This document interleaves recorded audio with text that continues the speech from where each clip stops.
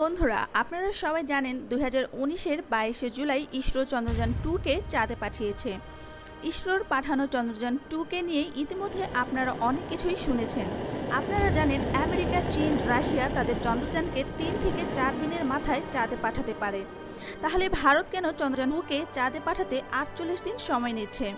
তাছাড়া ইসরোর বিজ্ঞানীরা চন্দ্রযান-2কে সরাসরি চাঁদে পাঠাতে পারত, কিন্তু তারা এমনটা কেন করলেন না?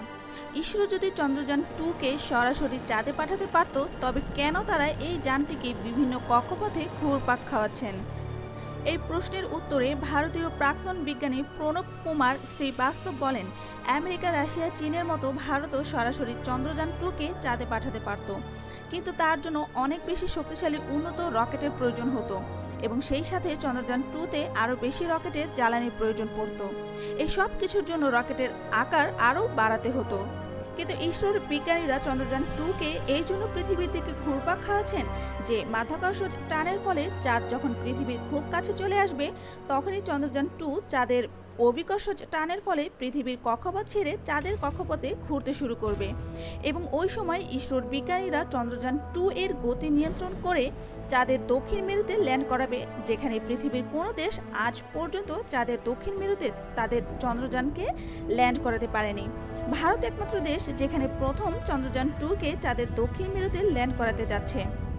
এখন প্রশ্ন, চন্দ্রযান-2 চাঁদে পৌঁছাতে যে 48 দিন সময় নিয়েছিল, এই 48 দিনের পদক্ষেপগুলি কিভাবে কাজ করেছিল?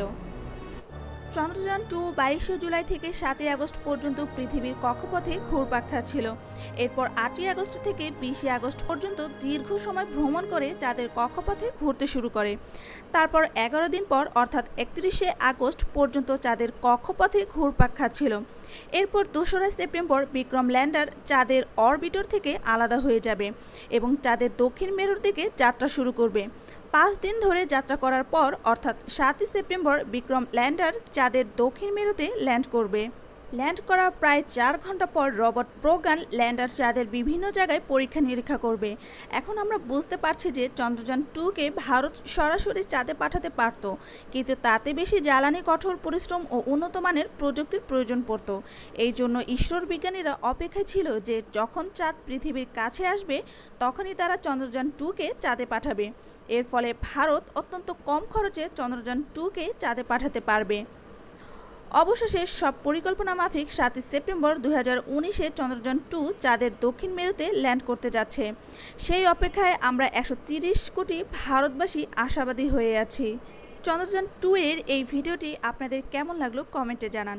ভিডিওটি ভালো লাগলে একটি লাইক দিন ও শেয়ার করুন। আর এরকমই সায়েন্স রিলেটিভ নতুন নতুন তথ্যের ভিডিও দেখতে চাইলে আমাদের চ্যানেলটি অবশ্যই সাবস্ক্রাইব করে পাশে থাকা বেল বাটনটি ওকে করে রাখুন। ধন্যবাদ।